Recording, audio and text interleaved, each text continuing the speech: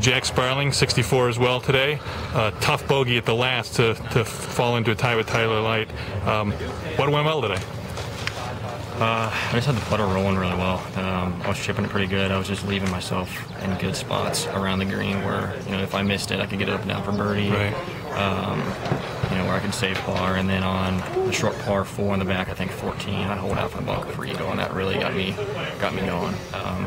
I figured 64 would do it. I looked at kind of the scores in the past, and I knew Tyler Light's playing really well with the 64 yesterday, and then he posted 64 again today. So we'll see what happens, but it was a fun day. Right, good for you. All right, could be playoff. Yep.